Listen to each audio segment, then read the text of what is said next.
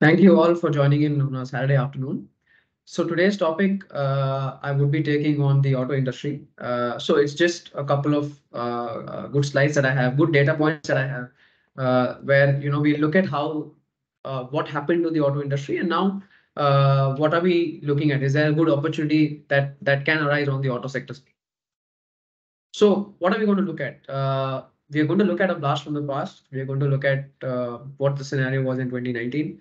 We had a very bad slowdown in 2019 in the auto sector. You saw demand coming down. You saw a lot of changes taking place that year. There were a lot of supply chain disruptions. The industry has had chain disruptions since 2019. If you saw that there was a chip slowdown, the supplies were not coming in, and that affected the auto industry. Right? I just did a webinar, an hour back on semiconductors, and they use mature nodes, which are basically you would have heard 5 nanometer, 3 nanometer, but they use mature nodes, which are more than 20, 25 nanometer size. Right. Then there were a lot of regulatory changes. You saw the accident norms coming in. You saw new safety norms. You're seeing that the airbags were mandatory, and now it's more like any player can sort of decide how many airbags they want. So the industry went through a lot of changes. There was PS6 also that came in.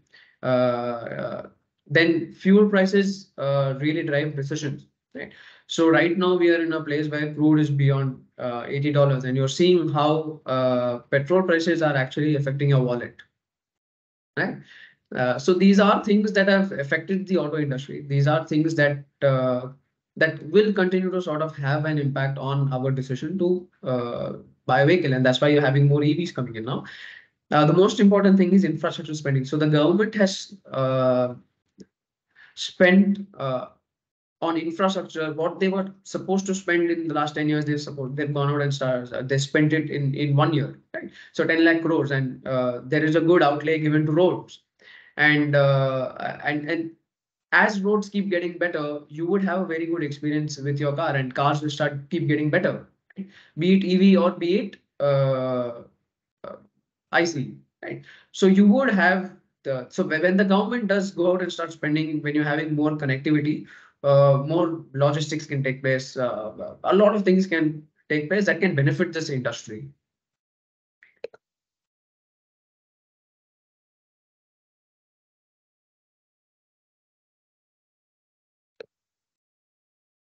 Sorry, I'll just go on to the next slide.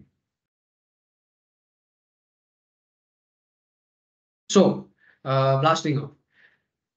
If you look at traffic has been on the rise. Even here, what used to take me 20 minutes is now taking me 50 minutes, right? But the point, if you look at e-way bill generation, it is continuously increasing. If you see, in 2019, we were somewhere below 2 million units as daily run rate, and now we are seeing somewhere around 3 million. It's a three-time increase almost, or 2.5 time increase. So traffic is on the rise, and this is a good indicator of more cars. This is a good indicator of how our roads are doing really well, right? In connectivity has played a huge role in more vehicles coming in on the road, and the data is very, very clear. You're seeing more e-way bill generations. You're seeing the daily run rate is going up, right? Now, make in China is becoming now make in India. So if you see, the size of the China's automotive market itself is 6 times that of the automotive industry in India, right? So we have a long runway from growth, even if a small part goes from China all the way up until India. Though China is leading now in terms of EV manufacturing, but on the auto ancillary side, definitely we are trying to build market leadership position with the world. So Make in India is now a very, very big trend. It's now not only make in India, it's now make for the world. Right. Now, outside of China, India is the only lowest cost or low cost automotive market with large operating scale and high localization, which means that everything is indigenous, right? We use our own parts, we create our own parts. We are supplying to Indian automotive as well as global automotive, but everything is in-house, right? Everything is more domestic. Right? So if you look at how localization is in India, it's about 80 to 90%, which is much more higher than its Asian peers. Right? So if you look at Vietnam, Vietnam is only 10%, and Indonesia and Thailand are somewhere around 80%. So that's why when you hear in the news, emerging nations like Indonesia are leading the forefront in terms of e-commerce, then you know that there's a very big player that is involved in a big riding fleet, right? So localization in India is the number is extremely high, right? So again, this is why I was saying you make in India is now suddenly going to become make for the world, right? Now, unlocking themes, bigger, better, faster, in with the new and out with the old, where the smart money was, and what risk do we see? So these are things that we'll start addressing. The big is only getting bigger, they're getting better, they're getting faster. There is some good data that I got on how uh, the average age of our vehicle is pretty high, and now we would go into the cycle of replacing that vehicle or replacing that particular part. Where's the money really going? Are investors really that smart? And what are the risks that we foresee in this particular industry? Right. Let's look at the first trend. Now we are going into more SUV sales. In 2014, sorry, in 2012, you saw SUV sales being about 14% of the entire industry, and now it's about 50%. So anytime you say, I'm going to go buy a car, I'm going to go buy Kia Seltos, or I'm going to go buy a Hyundai Creta, I want SUV, right? And most of it does come with more power, right? They are much more better, they are much more efficient than their previous models. And this trend is a very big trend because you're seeing the consumer mentality shift from a smaller vehicle to the bigger vehicle, which means the aspirations are really big, right? And now we are having vehicles that are going green also. So EV, the acceptance of EV though it is still very nascent, it's still starting, but we are seeing that a good amount of people do have EVs. Now, how many new SUVs were launched this year? Let's take a poll. 3, 5, 7. Put in your answers in the chat box.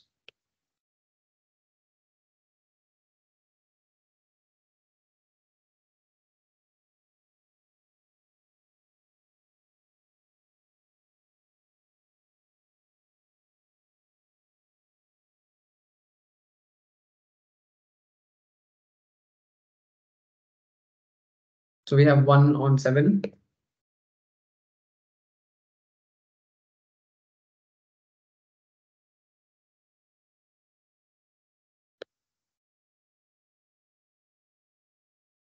We have 1 on 5.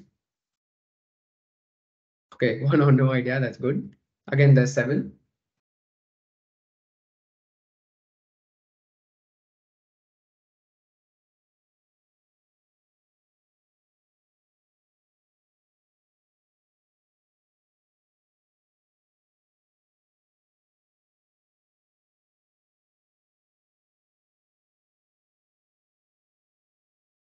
There's 5.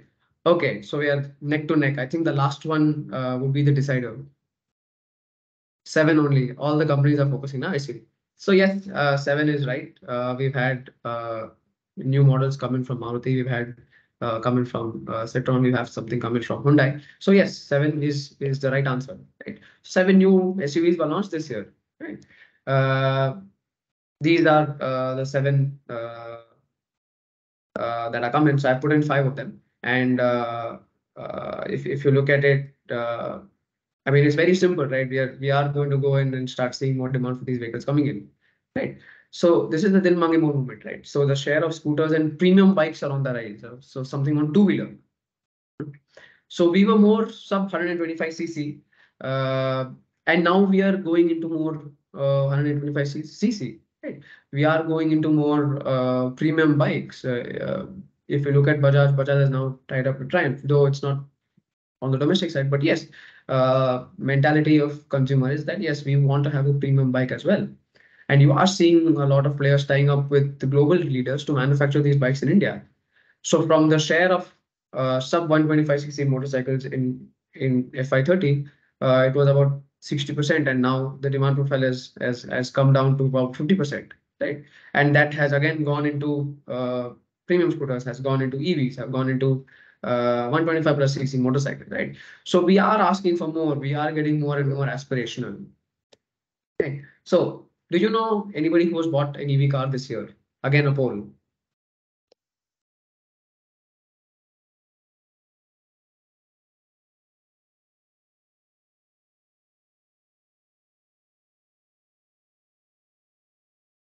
Okay, that's a yes. That's a yes again.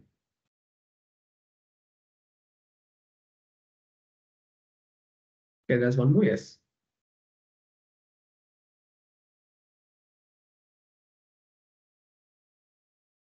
So a lot of you are telling yes.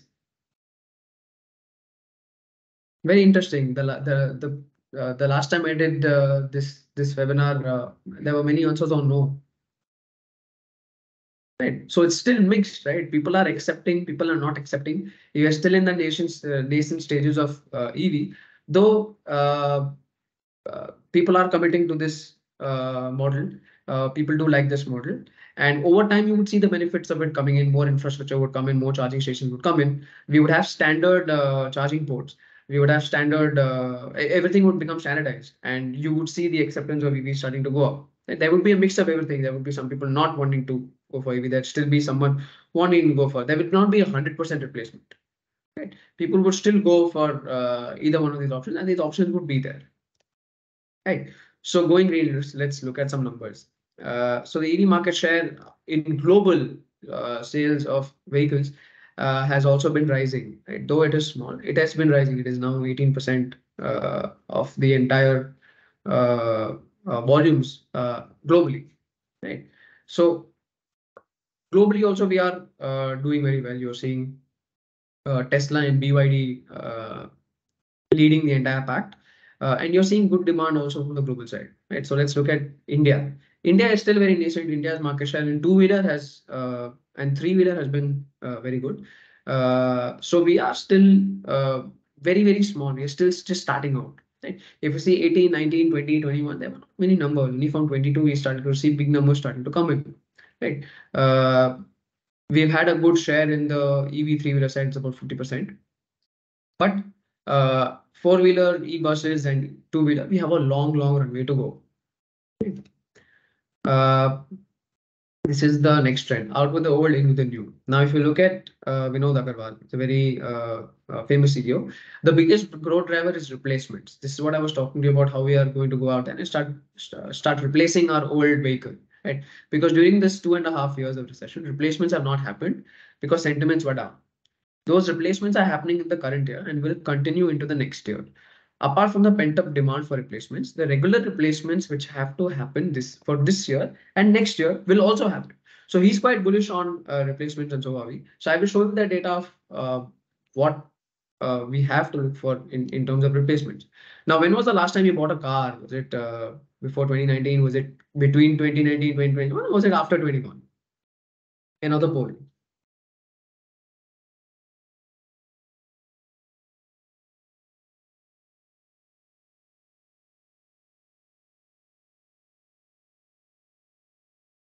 Actually, even I would like to participate in this poll.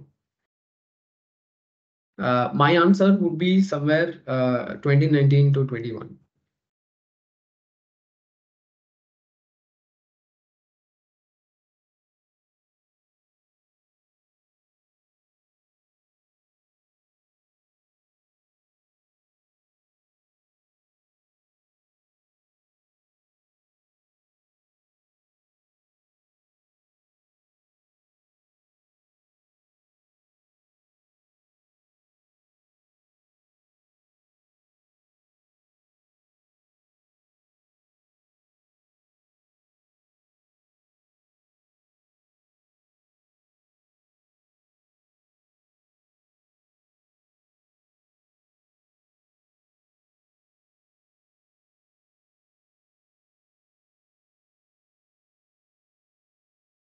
So we have mixed answers. There are a couple of people telling after 21. There's someone telling 2019 to 21. There's somebody at 2005. So you're going to drive demand then if it's 2005. Right. There is so a lot of between 2019 to 21. But you also see that there are a lot of people who have cars that are that are bought way in 2013, 14, that are old models that are before 2019. So from recession to replacement. So if you look at this number, right, this number is going to increase. So if you see the PV industry volumes, you see that lull of 14, 15, 16, and then you saw good growth, and then you saw a deep fall, right? But we are expecting that yes, this number would go up. It is sustainable, and you would see good growth coming in. Now, if you look at the age of the vehicle, you're seeing now in the last 3, 4 years, the age of the age of vehicles on the road has gone up significantly to 5 years plus. Right, the average age is around 4.5 years, but you are seeing that it has significantly gone up, right? Which means that there is a good chance of people going back saying, I'm going to buy a new car, or I want to buy a new bike, and you would see new demand coming in. Now, let's put your money where your mouth is. Now, banks and auto have led the incremental profits, while global cyclical and cements have sort of dragged profits. So if you look at apart from banks, right, banks is a major chunk of our entire index, right? But apart from that, auto is the only sector that stands out in terms of contribution towards Nifty's profit. Right. And this is Motilal. This data is have taken from Motilal Oswal's report. So the numbers are good, right? So barring banks, because it's a major part of the index, this is one sector that has contributed very well. The other heavyweight sector that comes in is technology, but you don't see technology anywhere in the top three. It comes somewhere in top five or top four. So this is a sector that is uh, leading incremental profits, despite the other sectors having a very big drag. Now, in terms of the auto sector's overall contribution, in terms of their own profit pool, their profit pools also have gone up. So the contribution that is coming in is also going up, right? We were at very low levels in the last 2, 3 years, and now that level is starting to go up. So you are seeing that profits are coming in, the pool is getting bigger, and with the demand going up as well as new supplies coming in, you would see this profit pool increasing. Now, what are the risks that we see? Now, this is an El Nino year. Rains have been extremely scattered. So there is a chance where we have weak rural demand. You're already seeing the numbers for FMCG players coming in. Big ticket items are doing well, small ticket items are not doing really well. But the point is that anytime there is a scenario of El Nino or weather change or anything that can come up like that, there is a risk for rural demand to be very weak, right? High energy prices. So we are in a very tricky environment globally. Yeah, we are seeing energy prices going through the roof. This is not affecting us, but this is affecting developed nations. And if we want to become make for the world, definitely we have to support global nations, and we would have that problem if the demand goes or demand starts flattering on the global side. Right. So high energy prices does become a very big problem. You're seeing oil very sticky above $80. So yes, this is a problem. Global deceleration. If there is a recession that comes up, if there is a slowdown that comes up, right? So you're already seeing Europe having very bad growth. In fact, they have not even come up from global financial crisis. You are seeing polarization in the US. Growth only comes from particular industries, and nobody else is really contributing to that growth. So yes, if interest rates do remain sticky and energy prices do remain sticky, which means inflation remains sticky, which it is proving out to be, then definitely there can be a scenario where there is a slowdown. And when the slowdown comes, we don't know how it is going to affect this particular industry. Obviously, it will affect all industries, but we don't know how it would affect this particular industry. So definitely that risk is there of a global deceleration affecting this particular industry. Now, let's take some questions. So I will open the floor for questions.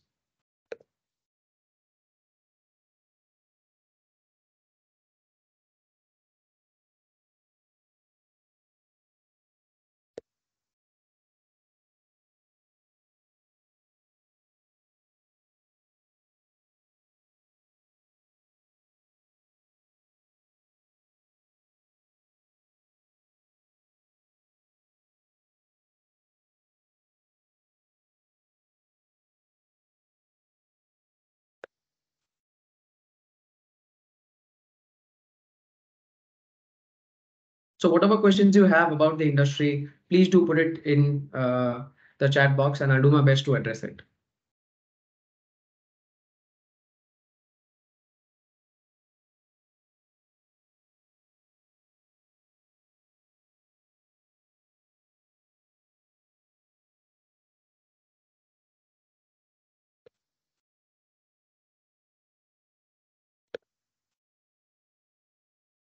Okay, so there's a question on, should we buy the auto sector heavily? Is it the right time to enter auto stocks?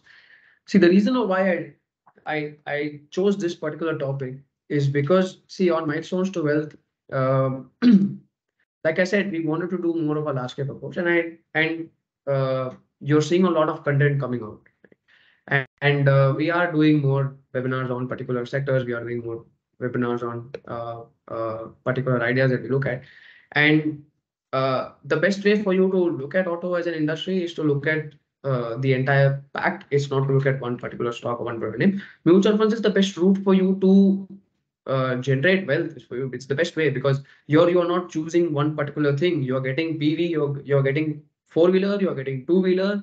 Then you will get people from the logistics side also who would benefit from growth that is coming up in the auto sector, right? So having a basket approach always works, and mutual funds is the best way for anybody in the market to invest. See, if you look even now, right, we are reaching all-time high SIPs. So 16,000 crores is the SIP. So it works. It has generated wealth for years on together, and this is the best way for you to do. Why do you want to break your head on in one particular stock, and then something happens and it's very volatile, and then again you have stress and anxiety? So you should not choose that. The best way for you to look at this particular sector, and it's a sector, so you should look at it from a basket approach. And the best way for you to do is via SIPs. It has nothing to do with STPs or lump sum. Only when there's a deep, when there's a broad-based correction that comes in the market, when you can look at a lump sum. But the best way for you to look at this sector is a basket approach. How far are we in battery swapping and standardizing it? This is a very good question. It's a very, very good question, because you are seeing players like Aether coming in, and first, it's not about swapping. First, you have to get the battery right, right? And Aether has done a fantastic job in getting the battery right. They set the industry standard. So if you look at how it's being tested also, it's called the pin test. You put the pin in it first, then it's not their cup of tea. But it goes through stringent testing process, right? So standardizing battery, yes, definitely. Second, see, just take a simple concept. Uh, Android phones versus Apple phones. Right? Android phones went from micro SD to USB-C. Yeah, USB-C. And then USB-C started getting accepted in every uh, product that was coming in, be it a laptop, be it your phones, anything. Everything started to come in USB-C. So there was good interoperability that you can use, right? So then Apple came out with something called Lightning, and it was very. I'm an Apple user. It's very irritating to, if I have to shift from one thing to the other, and I can't use that wire again. So now products are coming up with more USB-C. So it's become a standard, right? So the next stage is to have a standard charging ports, standard infrastructure. If I'm having a Tata EV and I go to a particular, if I'm stuck somewhere, I should be able to go to any charging point. It should not be a Tata charging point or their particular thing. It should be anything, right? So that's how they are doing it now. There's AC/DC, right? So standardization, that part of standardizing is happening. Okay. Then in terms of swapping, see, that is a separate technology. This technology is working in uh, other Asian countries. There are market leaders that are having this sort of use of technology, where you can go and swap and come out. So swapping is still not taken off yet in India. There are people trying to commit to it. You are having battery as a service. You are having hardware as a service coming up to be, but standardizing is happening. So we are far in terms of swapping. No, I would not say far also. I would say that we are developing slow, but it's happening. Whereas the other parts, yes, definitely we are at a very good pace. Auto ancillary or auto stocks are preferable both. And that's why I told you it's not about the stock. It's about if you're getting everything in one basket, please take the basket. In the future, in the future, EV and hydrogen vehicle will run. Please share. Both will run. There are players, global players, right? Toyota is very big. They are committing to hybrid vehicles, and we don't know what is going to come out, whether it is going to be a hydrogen vehicle or it's going to be ethanol vehicle. Still, it's nascent. But like I said, there would be use cases for each and every technology that comes in. I would prefer EV. I would be able to prefer ethanol vehicles. I would be able to do a hybrid. It can be hydrogen. It can be anything. But there would be use cases. Nothing will. Yes, there will be new use cases. There will be new users that come in. People will shift from one thing to the other. But I do not think that it would die away. 100% would not go from one thing to the other thing. Okay, how is the EV market dominating in the future, and what are the frequency of growth rate? See, uh, we don't know how EVs are going to grow. Like I said, the numbers that have come in, you did not see any numbers coming in from 17, 18, and 19. Right? You started seeing numbers only coming in from 20. Right? So we are still very, very nascent. It's still uh, it's very young. So you don't know what a young person is going to look like when they are an adult. It's the same case. So who will dominate? No, we don't know who's going to dominate. There can be players where three, four people come in, everybody has sort of dominated. So if you see even in two-wheeler, there are three, four players, right? They are all getting market share. They all have market share in particular products, in particular segments of the market. So that can arise even in PV. Even in PV, you're seeing there are market leaders for small vehicles and there are market leader for larger vehicles. So just like that. We typically invest when there is uncertainty. Currently, we can observe clear numbers and growth. How can we participate and benefit from this trend? Over the past years, all auto stocks have risen at least 25%. Do you believe that there is still value in the sector? And do you expect it to perform well at least the next 3, 4 years? Okay. One, I want to know over the past year. So it's only 1 year return, right? But when we look at investing, we should not look at 1 year. We should look at the entire cycle. So the last peak was somewhere in around 14, 15, 16, and 17. But after that, you saw 19 was a very bad year. It was a very, very bad year for the auto sector. Right. And when players go through this sort of cycle, they make changes. They become resilient after that. Yeah, when they go through a very bad lull, there are many changes that came in from a regulation standpoint. Right? And regulation standpoint means you have to go back to the drawing board and come up with products that are well regulated. You had the new norms that came in for safety and in terms of action norms, plus you had BS6 coming in, a big transition. So when an industry goes through such transitions, after that it does become resilient, and then demand starts to support. Right? Now we are in the place where uncertainty is coming in from a point of global scenario. So that's where the uncertainty lies. Here in India, we are very well poised to grow. It's the only country that is offering you 7% sort of GDP growth, right? So definitely, yes, there is good value in the sector for you, for any investor to look at. But it's not just seeing, right? How do you invest in these particular sectors? And we have spoken multiple times that this year is not a year where you should take extreme risk, right? If you see how if you see our content also outside, we've always said that in a conservative style, you are still able to make very high returns, right? And conservative doesn't mean I'm only going to do you know ex- large caps or small caps or mid cap, or not as aggressive mean I will only do small caps. That every market context is different, right? So it's not just about looking at the sector; it's about how you want to invest in the sector, and the way for you to go out and do this is via mutual fund only, and you should take a slow approach, and that's why the best approach for building wealth in mutual funds is to do SIP. So yes, we do expect it to do well.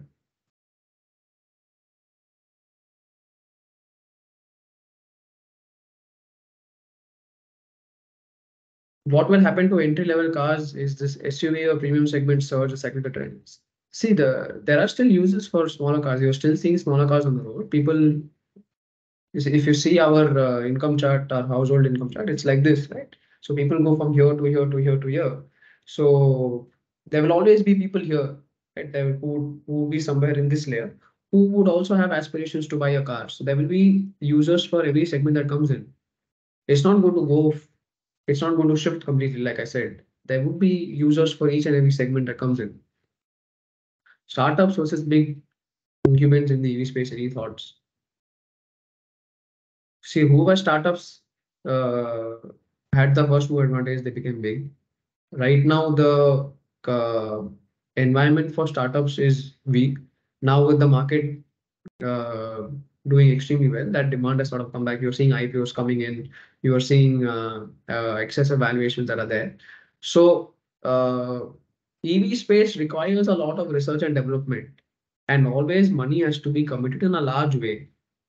Right.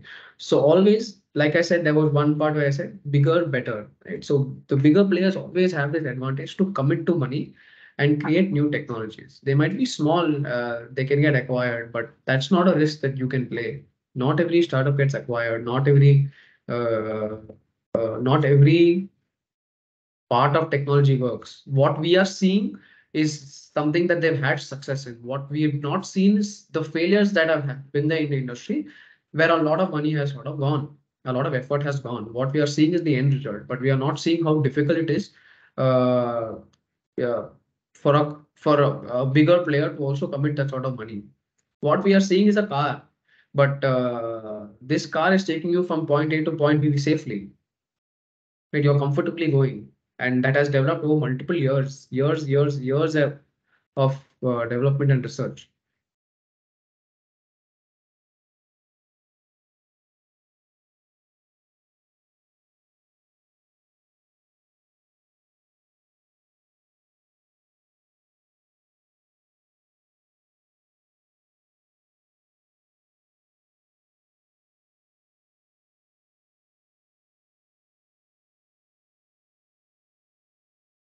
Please do type in any question that you have. It can be global. We do track global auto also. We track domestic and global. So any question that you have, I'm very happy to address it.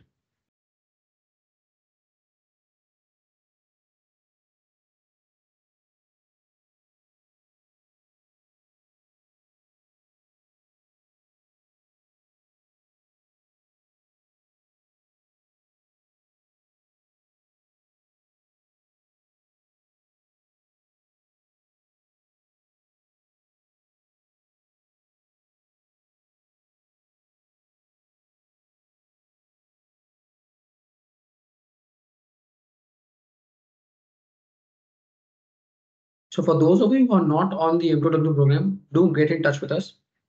Uh, do reach out to us. Let me just put in that number. Yeah, do reach out to us. We will guide you in your investments. See, the point is this is not this is not a buy call or a sell call, right? This is information that uh, we thought that yes, we are already we already have an in-house PMS that where we are looking at a lot of data.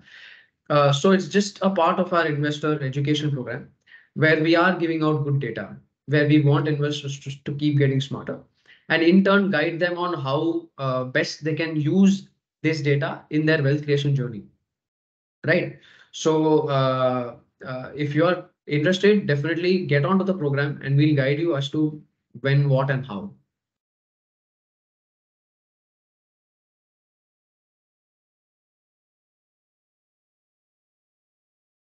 Okay, what's happening with European auto companies?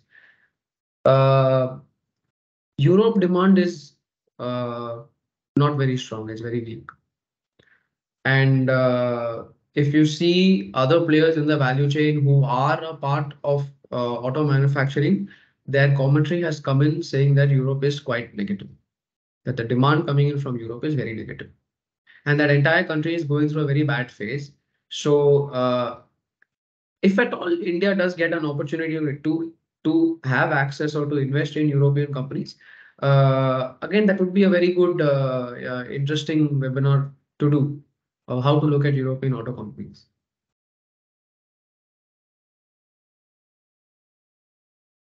A lot of news recently about Volkswagen, Audi. Volkswagen and Audi. Fun fact: Audi is owned by Volkswagen.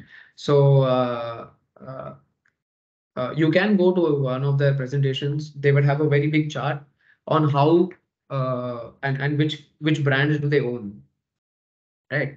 So yes, they have very good brands, and if we are able to get them at a good valuation, then yes, it it's a very good idea for anybody to look at. But right now, European auto companies in general, Europe is going through a very bad phase. And EV space related to China, China is leading the pack with EV sales in the world. Uh, the chip issue that affected us uh, did not affect them.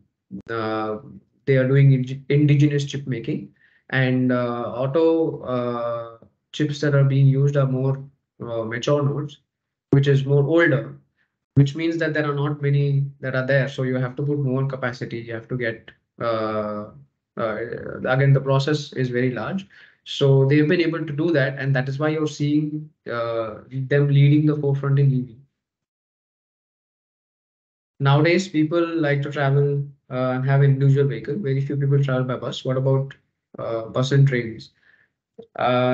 Yes, India is a very aspirational country, and we are the only country that is giving you that growth, which means we are having growth everywhere. So as and when we start making more, we will start meeting our aspirations, and naturally you would have more people wanting to buy a car, and I want to go on my own. I want to have a vehicle, and generationally we've seen this as a a status, a symbol of status. Okay, so yes, that trend has been there. That trend will continue. People are very aspirational. How would the CV sales in India be in the near future? CV sales have been very good last year. Right now, like I said, the risks that we foresee are more weak rural demand also. So we will have to see how CV sales have come up to be in the future. What is the effect of this entire El Nino that has happened? What are the effects of global scenarios that have played out that are affecting TV sales and CV sales? So definitely, it is data that will keep coming to you. Right now, yes, there is some bit of uh, uh, faltering. There is a bit of change, but there was a good year also that came in. So we will have to see now what's happening.